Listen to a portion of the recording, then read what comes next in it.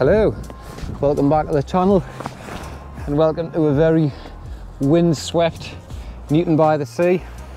Got a howling northeasterly, it's blowing about 25-30, seas raging. I came up here last night and it was maybe 1.5 foot. It's probably further out, easily 5 foot now, so it's a proper. We did want to try and fish the haven on the other side, but it's just far too rough, so we've marched over across the haven beach up the Emblestones, and we've just tucked in behind, basically between the bottom end of the Emblestones and where Jenny Bell's is over there. Got Gary's about 100 yards up that way, he's trying further along, and Ray's just next to us here, so it looks quite nice in this bay. Whether or not there's anything there remains to be seen. Sea's only literally just come away, so there are a few seals kicking about, but we'll just have to wear it and make do with what we can. So we've got a mixture of baits. I've got some crab, carp, Ray's got some squid, mussel, lug, so hopefully between the three of us we can pull something out. Probably can't hear it here, but 7-ounce gripper, pulley rig, cart, crab, wind's howling.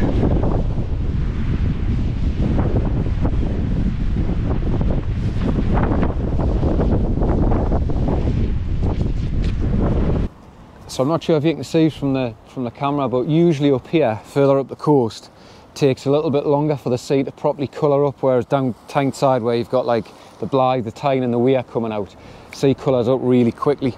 But even up here, there's a fair bit of colour, and it's blowing hard all night, so it's probably quite a good sign. And it's as you can see, it's really overcast. We're getting a little bit of rain, but it's just drizzle, it's nothing too heavy, so hopefully we might be able to get something. As I say, we did want to get over into the haven, but it's just a bit too heavy today, but we'll make do with what we've got here and hopefully get something. Hopefully not another blank. So gear today is the usual Ziplex HST Evo 13-foot 10, Shimano Aero Technium 55-pound braid with a 100-pound leader. Ray's got his 6,500 spin fisher, that's loaded with 50-pound braid and a 90-pound braid leader, and he's using a classic of a rod, the Gray's Shadow, which is, I dare say it's probably one of the best ones out there. It's literally immaculate, and that was built by Stan Parkin as well. So hopefully, because this is Ray's first time out cod fishing, hopefully he can get one on his rod and christen it, so fingers crossed. Got a little bit of mixed ground kelp and stuff in front of us, so hopefully there's a fish or two just sitting amongst the kelp. But at the minute, we're just braving the conditions and making the most of a not ideal situation.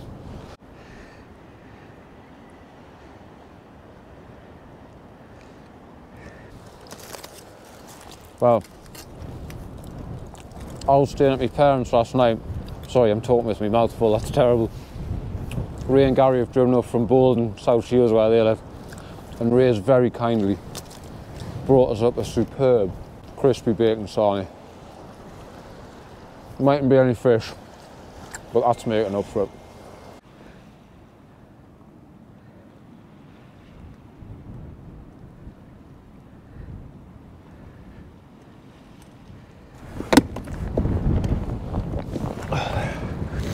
Well, this one's been in a good 25 minutes or so, so did think might have had 1 or 2 knocks earlier, but don't think so. I think my gear's wrapped up in that kelp. Not a lot of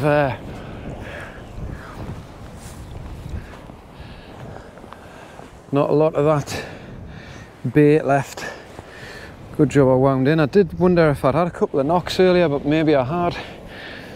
I'm just going to try and get this touch further out, right into the middle of that bay, and hope that maybe 1 or 2 fish will just decide to allow the swell to push them in and swim into that gully. The wind is not ideal, but we've positioned ourselves so we're sat with it coming directly overhead, so it doesn't take much of a cast to get a reasonable distance into that bein. It's not the easiest terrain to be casting from either up here.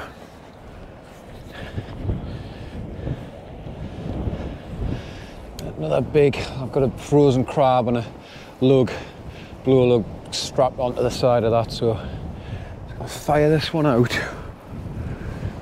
I'm just chucking it a little bit to the left because when the sinker goes in the air, the wind will blow it to the right a bit, so.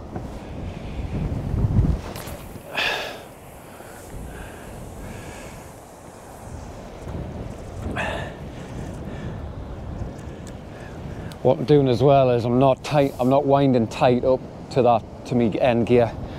I'm allowing a little bit of a bow on the line because with having braid there's no stretch, so any of these big swells will just move the bow and there'll be a little bit of cushion in the rod. If I tighten up it'll just lift me gear and I'll end up just getting pulled into a snag, so I'm intentionally not tightening up too tight to it. Come on, it's got to be a fish out there. Not the easiest of conditions to film in today, but I'll try and bring you something, hopefully with a fish.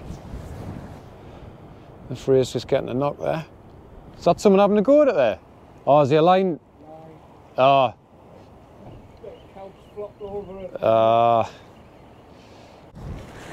So, what I'm doing for this cast, I've got half a decent sort of coral cart wrap. Just going to get that on the hook, bind it on, but lightly, because it is very, very soft. It's just come out the flask, but it does soften up quite quickly. So I'll just put that on fairly lightly, and then I've just got a small bit of squid that I'll just put over the softer part of the cart. Get that wrapped round, and then it just gives it a lot more life on the seabed.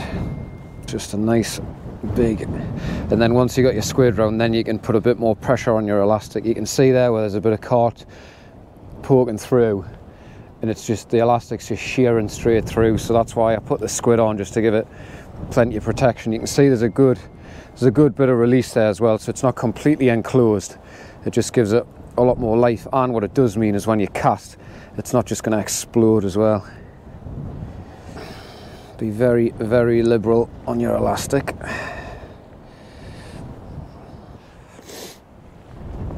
Get your trusty pennel. 1, 2, 3, and just nick that into the tough bit of the squid. Pull it up, and there we go. Rigs wise, usual pulley, nice, long. It's probably about 5 foot. That's £100 Asso Classic. Splashdown, weak link, rotter, 7-ounce gripper, and the hook length is £60 Amnesia. Brilliant line. Usual £100 power swivels. So we'll get that clipped up, get it out in the next 15 or 20 minutes.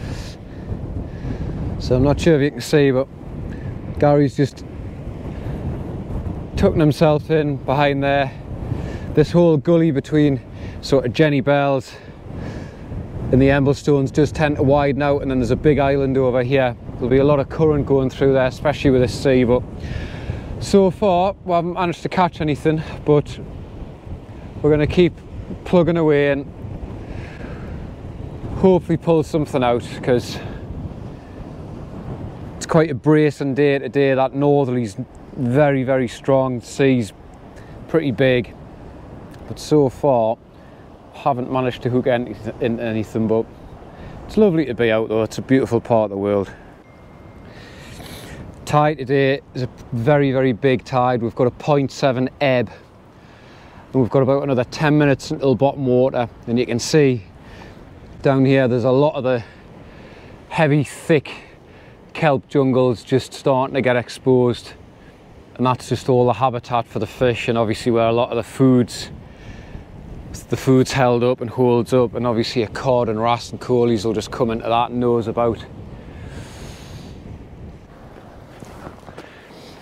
Right, this one's been in quite a while now. we're bang on low water, so I'm gonna get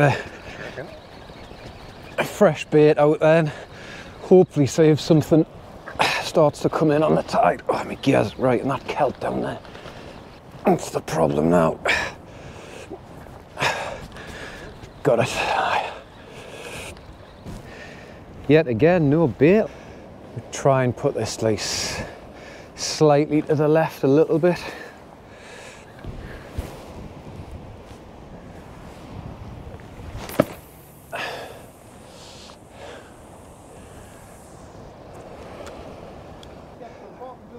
Yeah, I think there's a good bit of depth in there.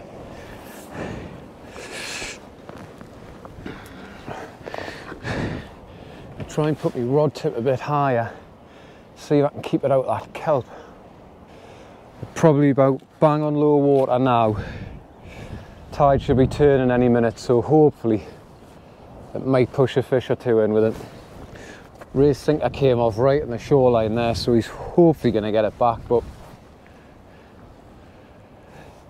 this is looking like it might be yet another video without any fish, so all I can do is apologise. I just can't seem to catch fish at the minute, but my luck's got to change at some point. Hopefully Gary can catch. Gary's usually reliable to catch something to drag me up and out of the embarrassment, but I'm going to apologise in advance if I haven't brought you any fish. But as I've said in other videos, I'm just going to get out, record, and just show you what we've been up to regardless. So for anybody not from the northeast or not familiar with this type of fishing, this is the stuff that we're casting into. Just thick, heavy kelp. That's actually quite a particularly good example of a specimen there. Look at the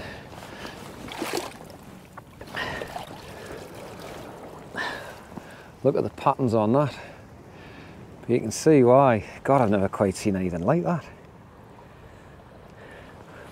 You can see why that holds good holding ground for fish, bait fish.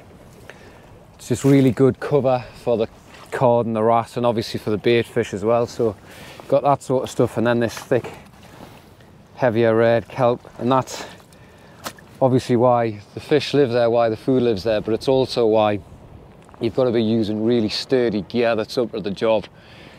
Heavy line, good sturdy rods, strong end tackle as well to get your gear back and get the fish through it. So still no fish. Actually just had a bite. Something definitely had a pull at it.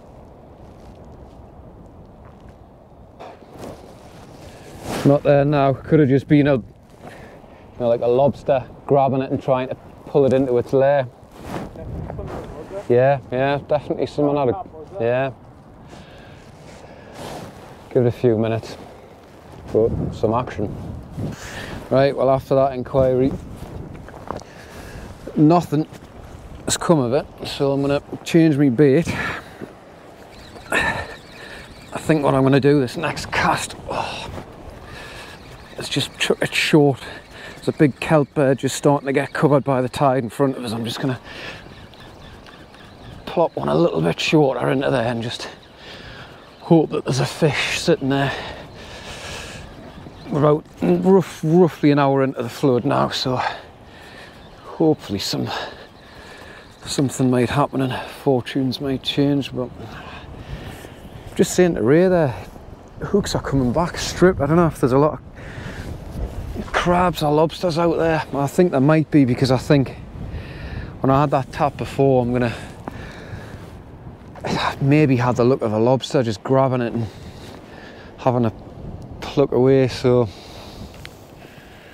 might be what the issue is, but as I say, I'm going to get this other one out there quite short.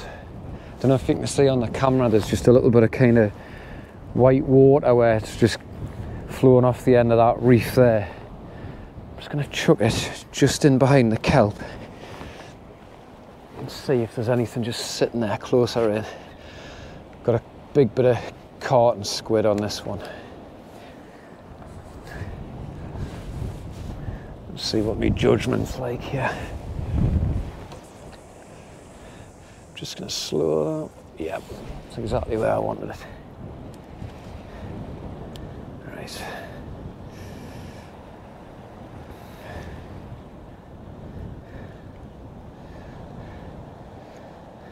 It's often the case, fishing like this, it's very easy to get caught into the trap of just blasting the bait as far as you can every single time, but it's not always necessary, especially off the beaches at night. It's just all about plopping it into the holes, really. Right, come on. Hopefully a change of tide, change of fortune. Whoa.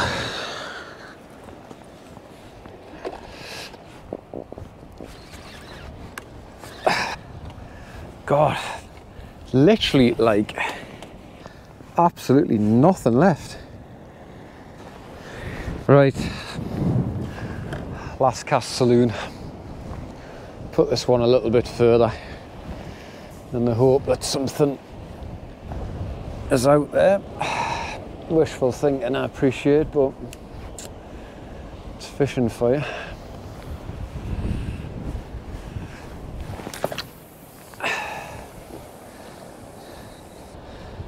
It's just starting to get a little bit rougher as well in here as this tide's flooding in.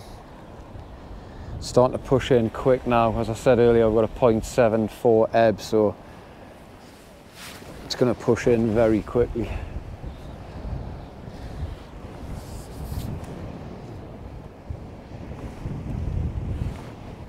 Well, fortunately, that's the end of the session. No fish. Conditions didn't look half bad, but couldn't really fish where I wanted to fish. Sea has just come away, to be fair, so hopefully you've enjoyed the video and seen a bit Newton by the sea anyway. So, as always, thanks for watching. Tight lines, keep fishing. We'll see you on the next one.